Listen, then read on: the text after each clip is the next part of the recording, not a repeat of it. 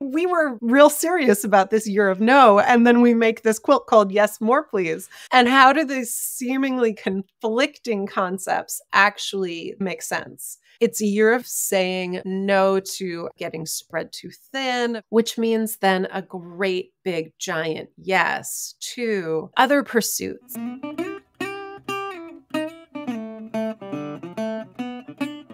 Hey, Seamsiders. You may have heard, but the Nook is turning 2 years old real soon. And so to celebrate, I'm giving away 2 annual memberships good for the entire year of 2024 to 2 people listening to the sound of my voice right now. I won't be sharing this giveaway anywhere else but here on Seamside, so seems to me your chances are pretty good you could win. To enter the giveaway, there's a link in the show notes below. Drop over there to get your name in the hat, and you have until December 31st, 2023. I'll draw the winners on January 1st, 2024, and the winners will get 12 months of quilty goodness. That's 12 different workshops hosted by visiting artists, 24 sew-in circles hosted by me, along with countless other sew-in circles hosted by other good folks on the Nook. Every day of the year, there's something happening over on the Nook. There's so much to love. I hope to see you there.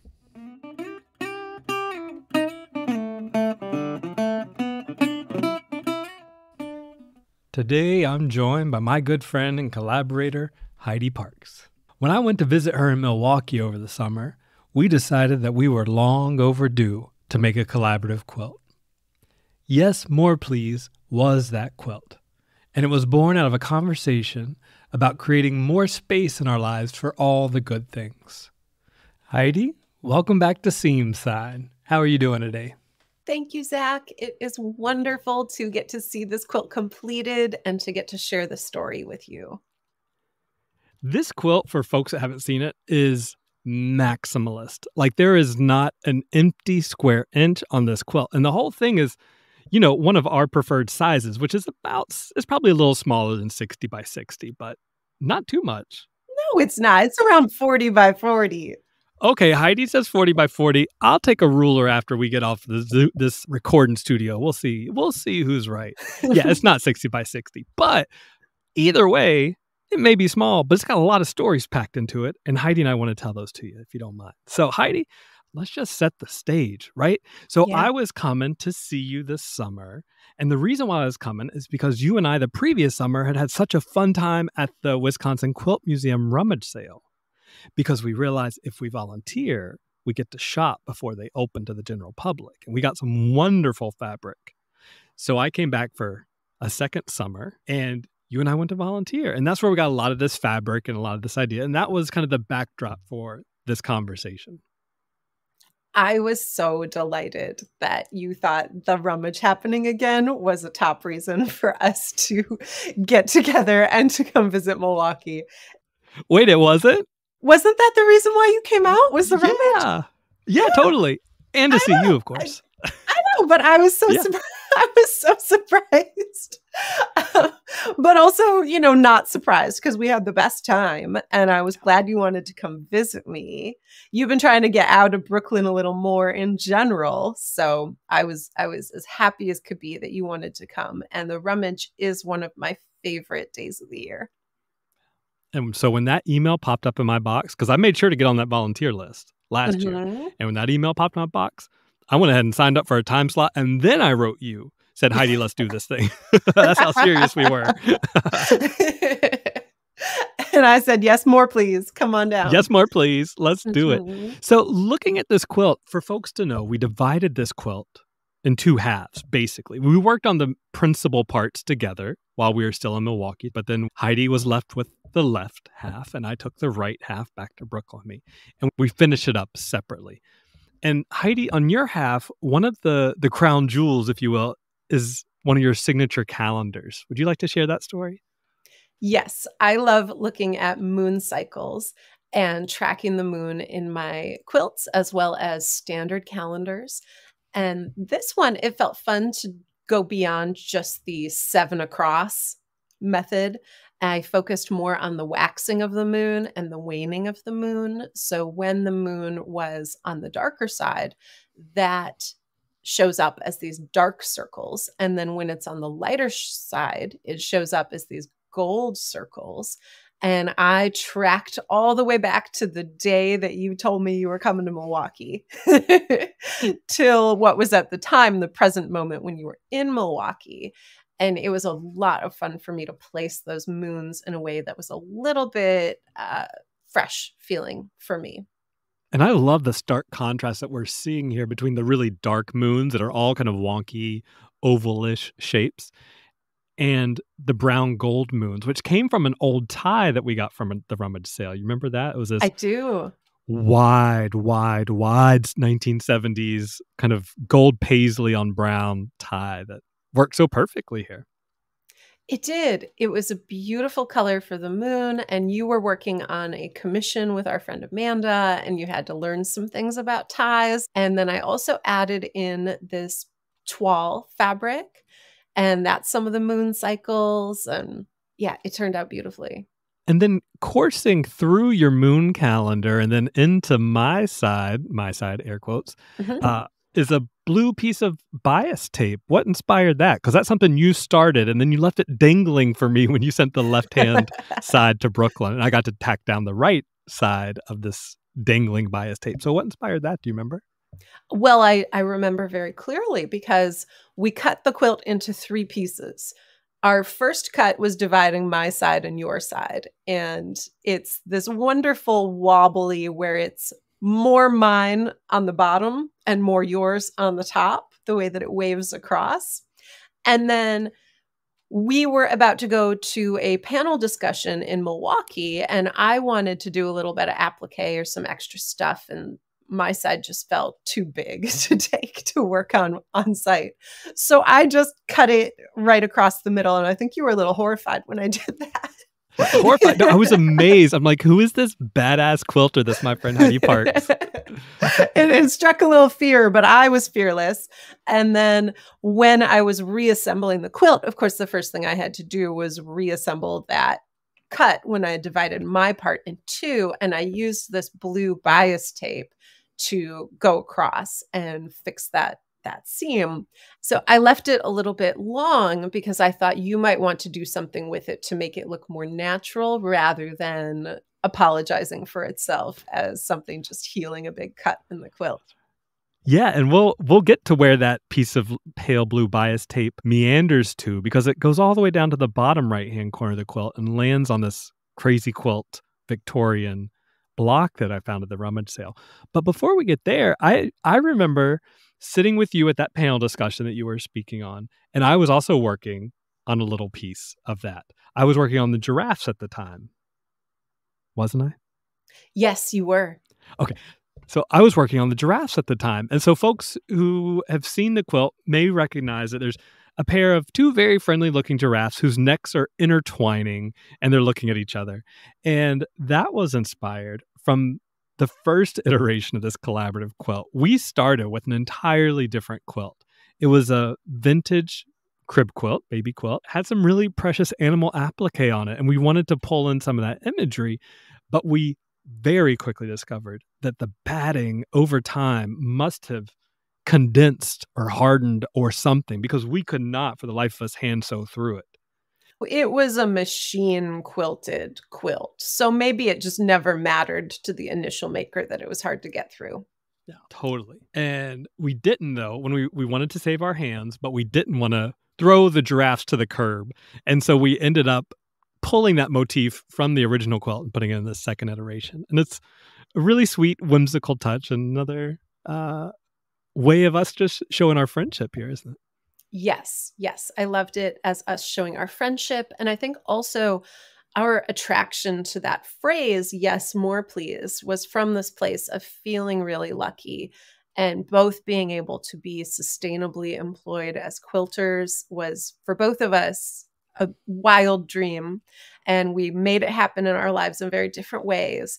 But to both be around the same moment in our lives and feel like we had reached it was very exciting. And it's that kind of moment that leaves you in awe, and you got to step back and see the big picture and see, oh, wow, I was there and now I'm here. And how in the world did that happen? And Giraffe, with that view at a distance felt so symbolic and perfect for it as well. Oh, that's such a beautiful connection. And, I mean, Heidi, it wasn't that long ago that I was still in the public school classroom. It was a little bit longer for you. But what's so fascinating to think about is that even though like no two paths are the same, but you did it, I did it. Mm-hmm. People listening may be thinking about making similar moves, and it is possible. It might take, like it did for me, years of planning, or it might take, like in the case of our friend Luke Haynes, sleeping on friends' futons for a few months or something like that, right? Like it could be a tough Yeah, haul. my But path is more of a Luke path. I was going to let you put it in your words, but exactly, there's different paths, but they can lead to beautiful places. And so, yes, more please is just an acknowledgement of gratitude for being in this place. Yes, very much. Where did this fabric come from that we made our lettering out of? That is a fabric that I got at the rummage last year. So the first time that you helped at the rummage. And I was attracted to it first. And then I noticed the label and I thought, oh, that was designed by my friend Jennifer Sampu. And I met her when I was teaching in Madeline Island.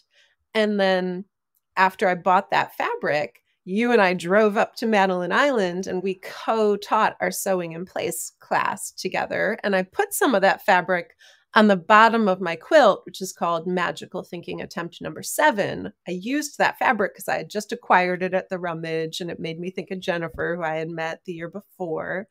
And when we were thinking about this collaborative project, reminiscing about the year before, and that maybe it's a thing now that I get to have a visit from my friend Zach in June in Milwaukee, that felt really appropriate as a starting point for our fabric. I would also add that I tend to think a lot about the chakras when I consider color with my yoga background.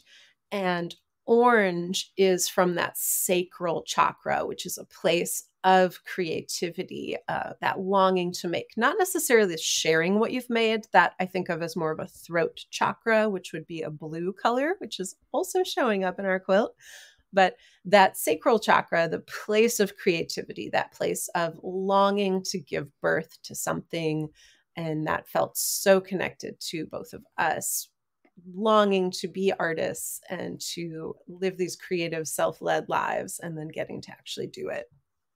Yeah, but let's not overlook the red dashes on this print, right? So the print is this peachy orange solid with parallel lines of red paint strokes, almost, imagine. And so in chakra symbolism, I associate, correct me if I'm wrong, but red with security. Yeah, red is the root chakra, the grounding, the tailbone that keeps you connected to the earth, feeling stable and steady. And yes, there's a sustainability that we have now reached that we did not previously have. So it's all there. It is there. Now, one of the really fun moments for me that I had working on my half that you just saw after it was all done was we ran out of Jennifer Sampu's fabric, or at least I did here in Brooklyn. And so I had to get a little bit creative. And so I found two solids, a peachy and a red, that were as similar as I could get to the original fabric. And I recreated the print just by cutting out little wonky strips of little red and stitching them down and making essentially more of the print that I needed to finish out this piece. Some of the areas I got to play with the density, and so the red dashes come closer together. Other places I spread them out so they're a little less dense. But it was just a really fun exercise in like, look what we quilters can do, you know?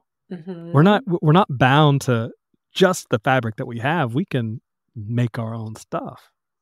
And the way that the dashes spin around the period in the exclamation point is so beautiful. It adds this rich playfulness, as well as when you cut the fabric, because it was you that cut out the letters, you put the Y and yes on more of a horizontal, and then a lot of the other lines were more vertical. And there's something so visually pleasing that keeps the movement in the quilt flowing around that I love that way. Oh, with this quilt, your eyes never stop. That's for sure. Since you invoked the dot of the exclamation point, folks that haven't seen the quilt need to know that yes, more please is roughly divided into thirds, right? Yes is 1/3, more is 1/3, please is 1/3. But the exclamation point runs the entire right-hand side of the quilt. And that was inspired by this century-old Victorian era crazy quilt block that I found at the rummage sale for 50 cents, if you can believe it. And it's beautiful velvets, black velvets, some fire engine red and eggplant, something that looks a little avocado-y or wheat-like. And I picked up that crazy quilt block because I couldn't just leave it there for 50 cents. And it was just a happy accident that the centerpiece of this block, this round oval circle, was a very similar peach shade as all of our text on this quilt. And all of a sudden I'm like, wait, this isn't just a dot. This is the point of an exclamation. So I reverse engineered the exclamation point from this quilt block, which was a really fun moment. I love how it turned out. And it was such an incredible find at the rummage. I think that leads me to another fabric that was an important find at the rummage, which is this checkerboard print. And you had an incredible story as to why you were drawn to that fabric. Yeah, it's funny, Heidi. Thanks for pointing that out because it's no secret that me and orange is not my first color that I go to, right? So I'm kind of surprised that I found this orange and black checkerboard fabric and didn't immediately think, ugh, Halloween, right? I was like, oh, this is cool. And the reason I was connecting with it was that just a week or two previously, I had stumbled across a pair of words that felt like a really appropriate description of my voice as a maker. And the two words were graphic and organic. And when I look at this orange and black batik print checkerboard, it embodies graphic and organic so beautifully. It's graphic because it's a high contrast checkerboard. It's organic because it is a batik. It is a print. And so no two squares are exactly the same. And because it just so well embodied how I perceive my look and my voice to be, I bought every single yard of that they had. I think I came home with 8 or 9 yards. It's quite a bit. Yeah. Still got plenty if anybody needs some. No, it adds to that vibrating quality of the quilt. There's also a beautiful indigo fabric that you included that has these white polka dots on it. That's a dark background. And then with Jennifer's fabric and with my moons, this vibrating to me, and part of the quilt being so visually abundant, to me at least, is a technique that I love, that I talk about a lot when I'm teaching. And that's an idea that was introduced to me when I was studying in college, is this idea of verbing something. So you say you want more. How do you show more? How do you do more in the quilt rather than just saying it or thinking of a visual of it? Let's actually applique a lot. Let's actually use prints that are abundant. And so for me, that action of adding a whole lot to the quilt is very exciting. And honestly, that was part of one of the most fun things for me was getting your half that you had poured so much labor and love into, and then beginning to think, okay, how do I marry these two halves? Because as the person who was tasked with joining these two together, I wanted to go beyond just simply like stitching them together. I wanted to make sure they felt cohesive. And so I had to add certain elements from your half into mine and from my half into yours. And one of the elements I brought from your side was the blue indigo dyed pieces, like where we see the little bunny rabbits in the bottom left-hand corner. The closest fabric that I had to that was what I call this indigo snowball. They look like melting snowballs. And I'd bought a couple yards of that way back when to make a shirt. And it's often the shirt I wear now on like New Year's Eve, like when I want to go like have like a little nice shirt to wear out on the town, or to my friend's house, which is probably more likely where I'm going. But anyway, it was the only indigo fabric that I had, but I love that it both complements but also activates that what you had already put into place there. Yes. And you mentioning my bunny rabbits as well, I think is part of this idea that we both wanted to create special surprises for each other. So we did a lot of work together in person. We knew the quilting wasn't done. When I think when you were here, you did a little more sewing than I did. And I was feeling like I had some catch up to do with, I had just been appliquing my circles, but I knew ultimately I wanted to do a lot more than just put circles on my half. So when I get to sit down to really, truly work on the quilt, there were a lot of special surprises I added. I knew since I was adding that blue bias tape to heal that cut that I put in it, which if you're looking at the quilt like it's a clock, that would be about 9 o'clock. And so up in that top left corner of the quilt, I added a lot of blue bias tape around the yes, in the Y in yes. Almost And like it radiates out from the Y. yes, like there's this glow of the first letter. And then I thought as well about our favorite animals. You and I both have animals that we feel like are kindred spirits. For me, when I learn more about rabbits, I always feel like I learn more about myself. And I put those rabbits on, and I loved that they were in company with each other, like the two of us working and thinking. But then I wanted to add Zach as well. So I found a beautiful image of a deer laying down in repose at rest, and did an outline of that with a combination of stem stitch, running stitch, back stitch. And there's this nice, the deer's hip to me looks a little bit like a cursive letter Z, which I find very satisfying. Totally. I'm in love with that detail now. I hadn't noticed that. And I wanted to make it feel like a little party for this relaxing deer. So I added some lace that, of course, I got at the rummage that just looks like a little bit of bunting. It's these little triangle shapes that go across and swoop. And that to me felt so festive. And I think that you saw that and you took it and ran with it. But one other thing that I added that was a fun surprise was finding some more of that negative space. So between the first two rows of moons and the third row of moons, there was this big empty abyss, and I wanted to add something there. And I also wanted to add more white to the quilt. It was getting a little bit on the Halloween side for me, and I thought it needs a little white to bring things forward. So I added some transparent white fabric. I think it had some linen in it because it was very easy to get a nice sharp, crisp crease in it. And then I wrapped this lace trim around the edge, and it's like kind of a funny looking little oval. So you can tell it's not an actual vintage doily, even though it has that flavor. And it looks like a little squatty sausage with lace wrapped around it. Like a little cloud. Yeah. So those are the things that I added, and I shipped it off to you. And it was so incredible for me to see the quilt when you sent it. And even now, as we're sitting down to record this episode, you highlighted a lot of things that I hadn't even seen yet. Heidi, can we do that in just a second? Oh, yeah. Pin that thought. I just want to have a quick sidebar about what it is about these two animals that we see something of ourselves in. Oh, yes. For me, deer, growing up in the South, in the country, often just appear in those liminal spaces, in the dawn and the dusk around the edges of the forest. And they're watchful and they're graceful and they're calm, but they can turn on a dime and just bound out of there if they need to, as if, no big deal. It's all right. If I don't like what's happening here, I'll just go somewhere else. So there's something about deer for me that just really resonate. What is it about rabbits for you that you connect with? There are so many things that I love about rabbits. They were my childhood favorite animal as well. And I, in particular, now I love how domestic the rabbit is without being a domesticated rabbit.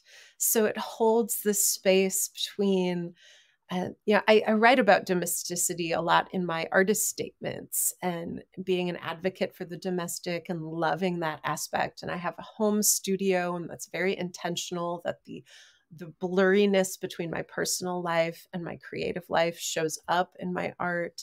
And rabbits, I get the joy of seeing my animal all the time. They're always in the backyard, hopping around. And that I find very satisfying. I also find that the symbolism and reality of the rabbit as a fertile animal is very exciting to me. So you think about rabbits just breeding in this prolific way that you can just magically end up 2 rabbits become 100 rabbits real fast.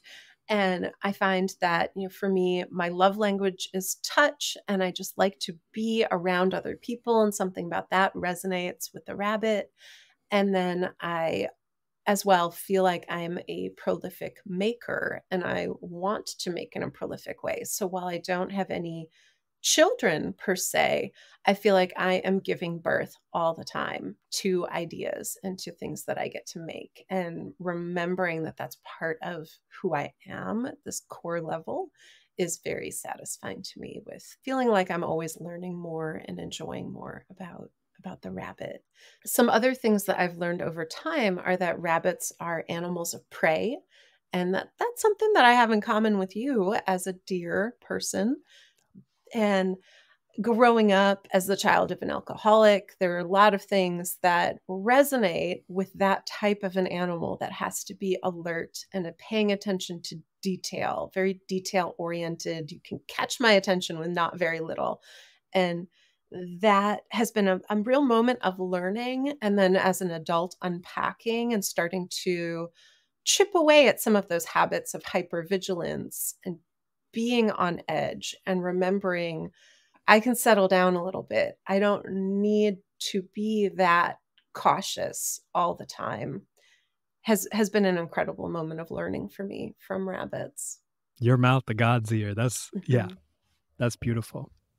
One of the things that I think people may be surprised to hear is that we have 3 animals represented here, right? The rabbits, the deer, and the giraffe. And we may have referenced images when we were thinking about them, or maybe we were just thinking about them in our own minds. But regardless, we did not draw them out beforehand, right? We were just... we did. What are you talking about? What are you talking about? So I had these darling little stickers that I had just recently purchased from Snuggly Monkey, which is a sewing brand that I like, which is from North Carolina, where you're from. So that's right. These stickers are from Japan, but that's part of what I love about Snuggly Monkey is they have a lot of things from Japan. I photographed these stickers and then I printed them out real big, and I actually sewed around the edge of the paper. So I printed the stickers, I cut them out with paper, used one straight pin to hold the paper in place, and I sewed around the perimeter, and then I added their little tiny faces and things inside after. So that was my source image for my bunnies. And then the deer, I found an image online that I liked. And then I think I used some black. So I don't think that I drew anything there, but I think I looked very frequently at the image. And that's part of why it has this really beautiful wonkiness to it of precision and imprecision. So those were my source images. And I love having source images, but I guess I was just under the impression that you always just kind of looked at it maybe on the screen and were stitching it in your hands. But we got all kinds of tricks and tools up our sleeves, don't we? Yeah. What was it like for you, Heidi, starting with an all black background for a quilt? Gosh, it's easy to forget that this quilt began as an all black background. That is very easy to forget, my friend. Mm-hmm. So I think our first big move was that I had this peachy fabric that I cut a big shape out of as a base to put the moons on top of. It's on the left middle. If we got a tic-tac-toe happening, it's the left and the center box in the tic-tac-toe. And that was a helpful way to clear out some of that dark color. I have been challenging myself to make quilts with black backgrounds lately because of my sweetheart, Beau. Black is his favorite color. So for our 2-year anniversary, I made a quilt with a black background as a gift for him. I love that quilt. Yeah. It has 2 little attack ponies on it. I love that quilt. Mm-hmm. Thank you. Yeah. I made that quilt when I was at Madeline Island, actually. It There you was, go. I didn't want, I wanted to give him a quilt as a gift, but I didn't want it to be one of those gifts that's too heavy, like too much. Mhm. So I had to demo things for my students in Madeline Island. And I thought, might as well demo some things on a quilt that will be for Beau. But I confined the making of that quilt top to the 1 week where I was working there. And then when I was done, it had to be done. And that was a nice way to then move on to the quilting phase of the quilt when I got home.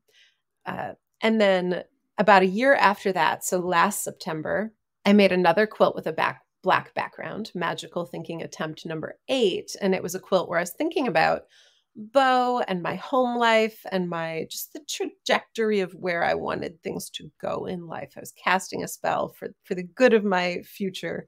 And it felt important to include Beau in that, which meant a black background. And yeah, and so I had those 2 quilts, and I think I had just somewhat recently finished or displayed, or I was real excited about that second quilt. And it was a lot of fun for us to work with that darker background. Yeah, because often, I know this about myself, I steer clear of black and white unless I'm making a Mm, black and white quilt. To me, black and white as colors are just too harsh, right? I tend to gravitate mhm. more towards the center of those values. Is that the word, art teacher? Yeah, I would say Something like that? value. Yeah. Yes. So it was a stretch for me to start with black, but looking at it, I'm so thoroughly pleased that something I could not have conceived how this quilt was going to turn out, but I'm so happy with the fact that we started with a stark, strong black background, Mhm. and it just adds to the punch. It adds to that high contrast that we have with all the different elements.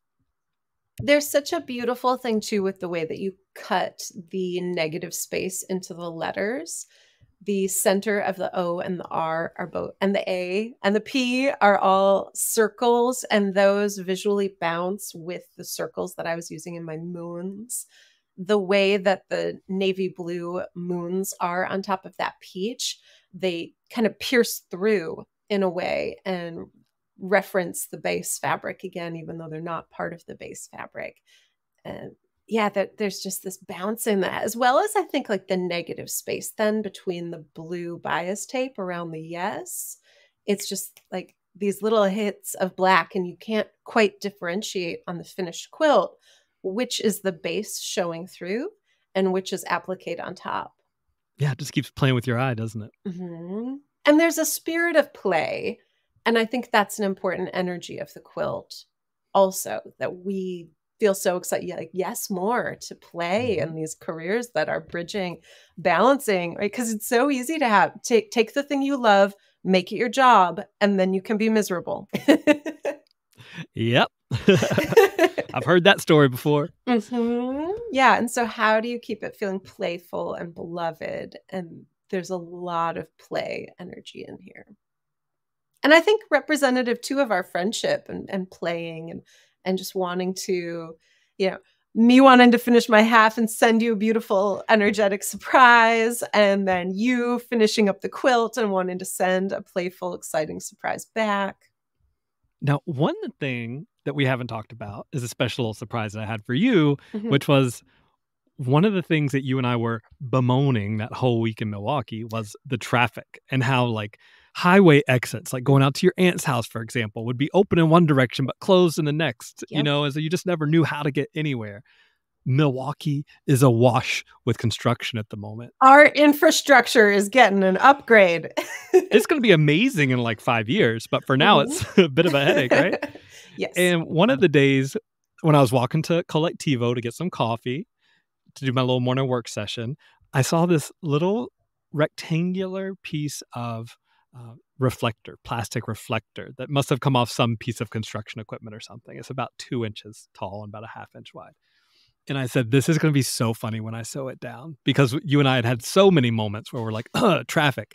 And so here's a piece of construction equipment sewn down on top of this quilt. I just made a couple little pockets on either side out of fabric and just kind of stuck that thing in there. And I Oh, think wow. it's really kind of precious. It's like a little jewel encrusted in the middle of all of your calendar moons.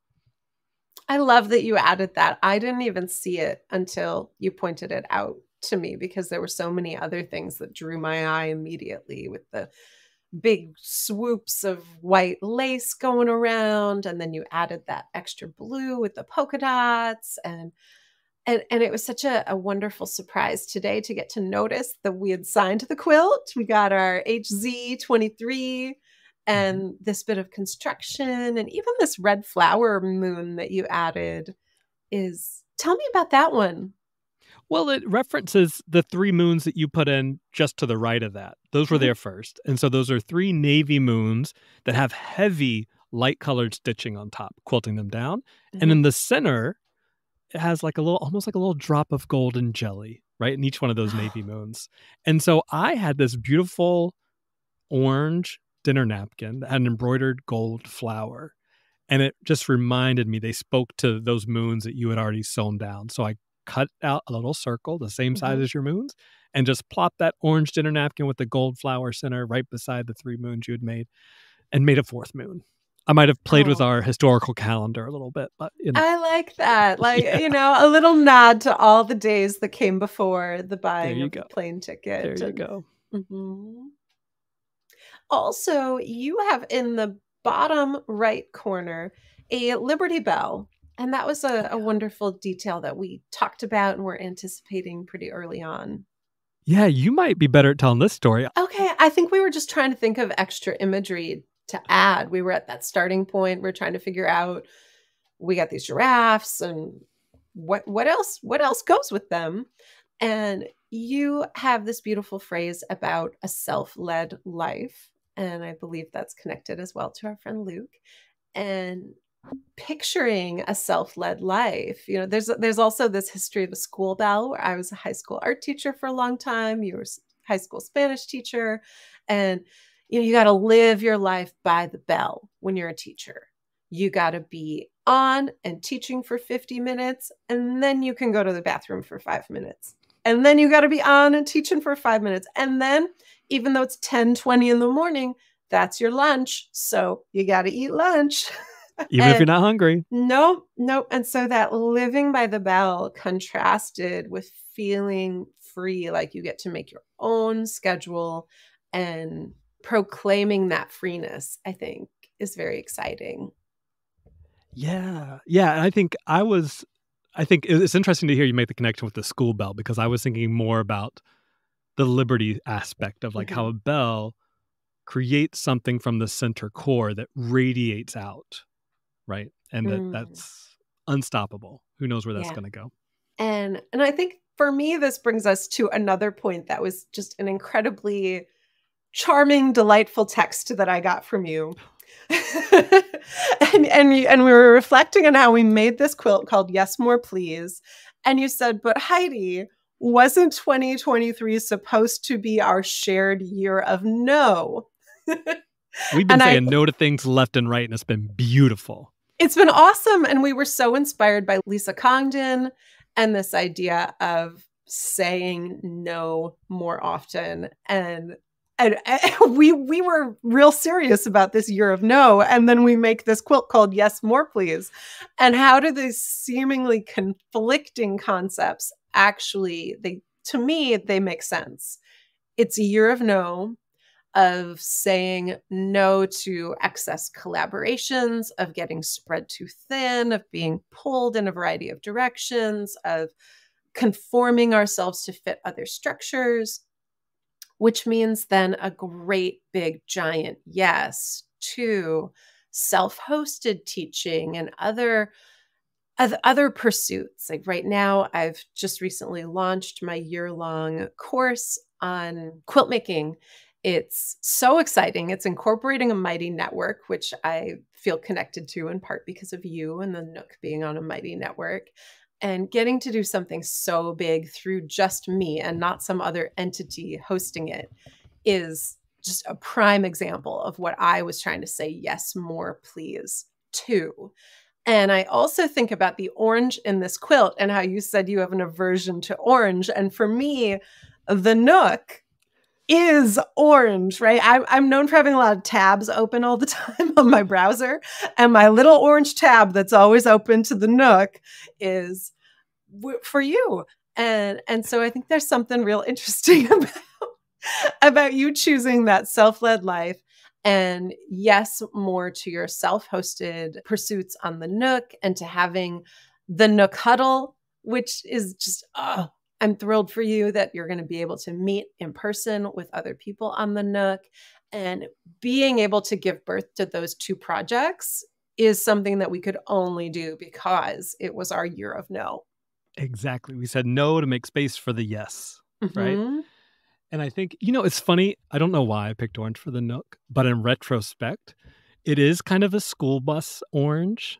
Mm-hmm. And it makes me think, I kind of like it because it makes me think there's like, it's this collective vessel we're all on this ride together. We're going somewhere. I guess we're going to school, a place where we're going to learn tools and Mm-hmm. tricks and tips for better living, So in that sense, orange makes a lot of sense.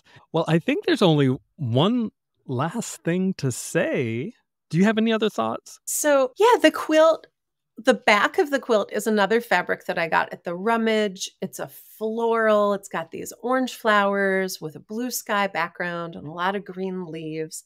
And it's a technique for creating a self-binding quilt that I learned from you, Zach Foster. And now it is my number one favorite go-to for binding a quilt. I love that I don't have to get my rotary cutter out and have my fingers close to the end. Anytime I don't have to iron, that actually became abundantly clear, Zach, when we were collaborating. You are a lover of an iron. You like to always have it on. You like to press things. Iron that quilt. I will iron that quilt because I love seeing how after you quilt it down, all the layers just kind of together. It's like a spa treatment. It's like, let me take my quilt to the sauna is what it is. There are these things that I would never iron in the entire process of making a quilt. It would never be ironed. And so that was fascinating to learn. And that's part of the real joy, I think, that you and I found in collaborating was getting to learn things, because I tend to shy away from raw edges. And there's some things that I learned about working with raw edges that I enjoyed very much in this quilt.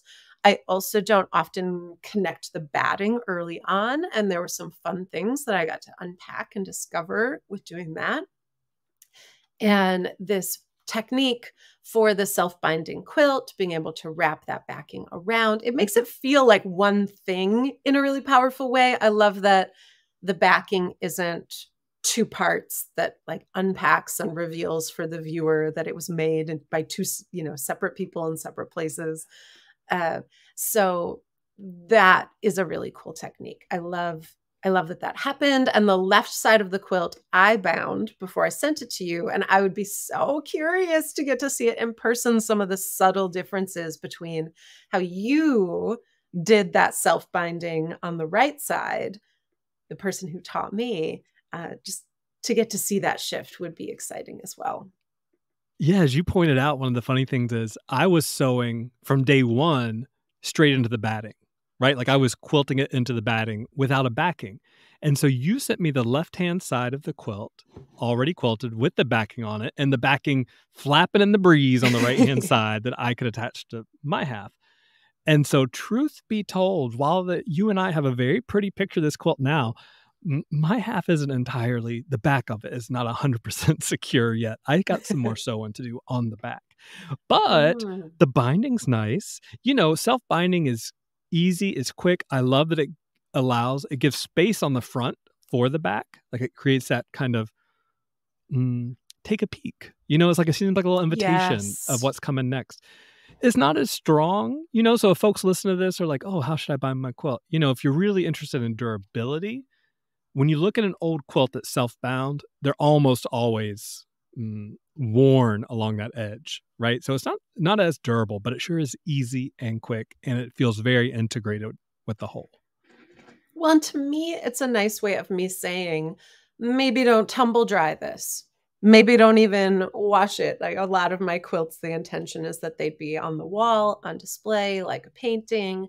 And by not making a choice to do something on the bias, which is more durable, the same way that your cuffs on your clothes are very fragile and you can just snip and rip your fabric, that can happen to the binding when it's this way. But, the more wobbly your quilt, we have a beautiful wobble on the bottom in particular. Yes. Yes. That creates a slight bias, which does then make the binding slightly stronger than it would be if it were perfectly square. You know, that sounds really optimistic, Heidi. I like that about you. I think there's only one last thing for us to do, and that is I have signed the quilt. In the bottom right-hand corner, I wrote Zack Attack, just because, I don't know, I want to mix it up.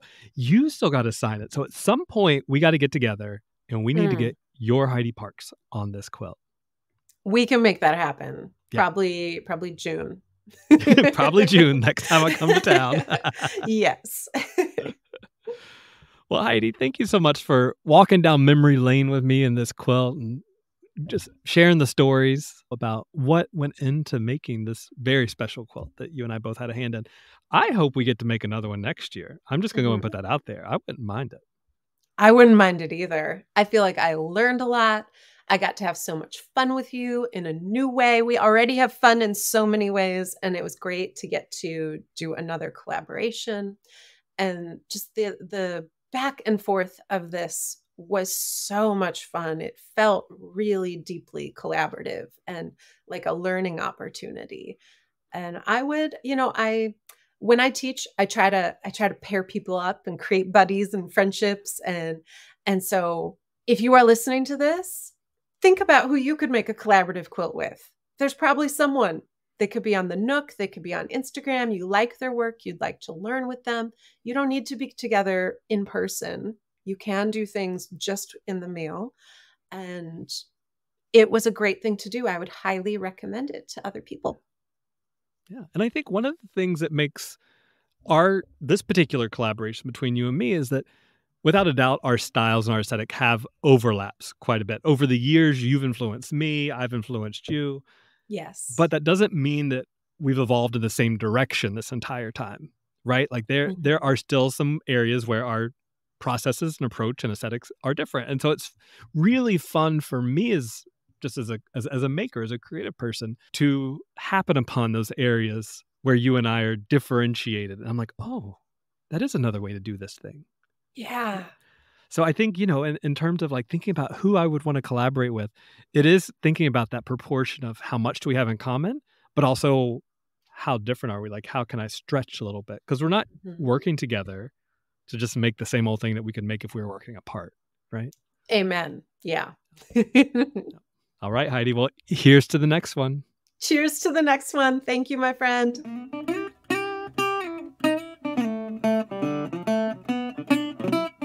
I hope you enjoyed that conversation as much as I did. Now, before we meet again, make sure you put your name in the hat for that Seamside Nook giveaway. 2 annual memberships are going to go to 2 lucky people. Might as well be you.